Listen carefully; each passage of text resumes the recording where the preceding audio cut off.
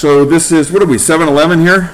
7-11. So this is page 311, and you can see the ones that I want you to do. So circle those or highlight them or however you want to do that. So it's 8 and 9, and then 18, 19, and 20. And I'm only having you do those because for the last 2 weeks, we've been doing these kinds of problems. And so this lesson is adding and subtracting fractions. And most of them looks like they have mixed numbers. Now it's important, and they point this out to you right here, it's important that you do the parentheses first. Always do the parentheses first, because it makes a difference in the answer. So Ms. Carduno, what's the first thing you would do in these problems? Do the parentheses. Thank you. Do the parentheses first. So let me pick one. I'll do number 9.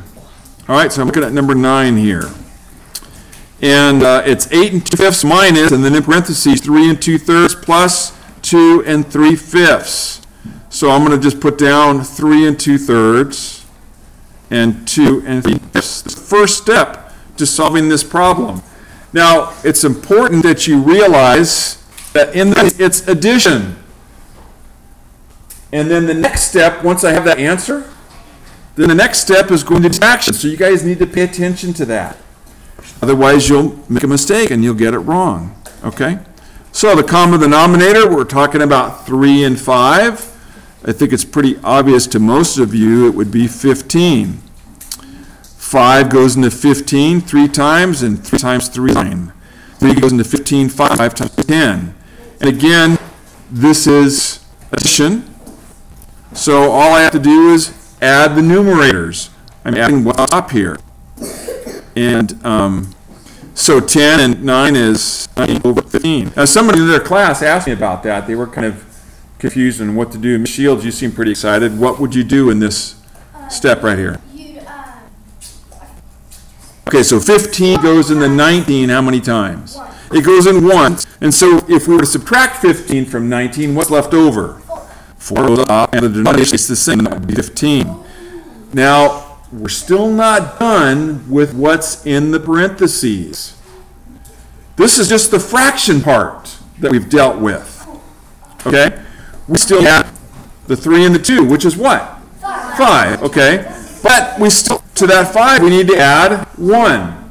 So what's in the parentheses? 6 and 4 15ths. That's what's in the parentheses. That's this part here. Okay? Now we got to set up again.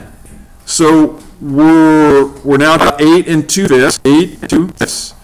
And what are we subtracting? 6 and 4 15ths. Maybe you guys can see why I'm only having you do a few of these, because it would take you quite a while. And for a lot of these, it's almost like each one problem, you're doing 2 problems. Because we're still just working on number 9 here. So this is subtraction. Here should be 15. That stays the same. 11 to 15, 3 times 6. Okay? So 4 for 6 is 2, 2, and then 6 and 8, 2. So the answer for number 9 would be 2, 2, 15. Okay? So that's how you do these problems here. Now,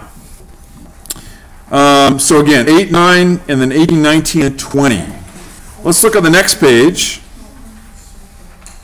Problem solving. What page is that? 312. 312? Okay. So number 21 I want you to do. So circle it or mark it however you want. 22, 23, 24, and 25. So, number 21, it says, how much longer is the maximum jump of a South African sharp-nosed frog than the maximum jump of a leopard frog? So you're finding the difference. You're going to subtract one from the other. Okay? And let's see here. Number 22, how many centimeters long is a bullfrog? Then it says round to the nearest whole number. Well, how many centimeters long is a bullfrog? So we're talking about life, and we're talking about bullfrogs. So and it says round to the nearest whole number, rounding to the ones place. So if I was to 3/10 on a number line, and if this was 1 to 0, I'd want 10 marks here. 1, 2, 3, 4, 5, 6, 7, 8, 9. Wow, that worked out pretty well. That was pretty close. So 3/10 would be here 1, 2, 3. So is that closer to 0 or 1? 0. Obviously closer to 0. So this way as 20 wouldn't change. You wouldn't increase it to 21. So if you were to round to the nearest whole number, it would just simply 20. Okay? So there's 22 done for you. 23, which frog jumps about 10 times its body length? Explain how you found your answer. Well, just remember, anything you multiply by 10, if I had 15.3 and I multiplied by 10, it would be, I would move the decimal just one place over, and that would be 150 if I multiplied 15.3 times 10. Okay? So I'll let you guys figure that one out. And then the last two, let me move this up.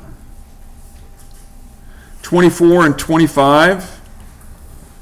So 24, I looked that up with the other class, and I thought it was worded, it was kind of confusing. It says, write 3 numbers that are common denominators of, and that's 7, 15, and 3, 5. How do you is that I'm going to find the denominators of 15 and 5. That's the denominators that we're talking about. And so I had to get one denominator. Now you got 2 other numbers that become denominators. That's how you need to do. So, video. Bye.